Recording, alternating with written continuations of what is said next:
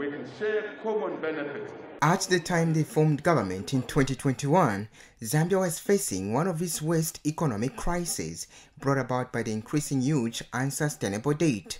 On 13th November 2020, Zambia became the first African country in the COVID-19 era to default on its Eurobond. With this, government missed a coupon payment of about $42 million on its 2024 Eurobond. This was disastrous for the country's economic recovery plan and investment portfolio. When the UPND government came in, the Zambian economy had defaulted on its loans, so we were in a bad place. But the question is, how has President HAKAINDE HICHILEMA's administration fared in managing the country's debt issue 3 years down the line? With regards to resolving the debt, I think I would say 8 out of 10.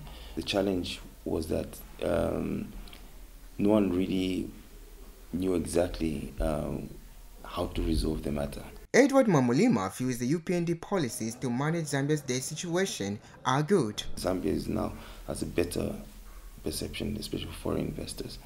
But then, of course, now we need to create incentives for the local investors as well. And economic experts such as AARON SIKOMBE agree. We are on a trajectory where we were at in the negatives, but now we're not only just paying back our debt, but we're also managing our debt quite well, managing our economy in the midst of paying debt. So I think I would give, in terms of debt sustainability and debt management, I'd give them a fairly good score. Teverai Dzeka, ZNBC News, Kitwe.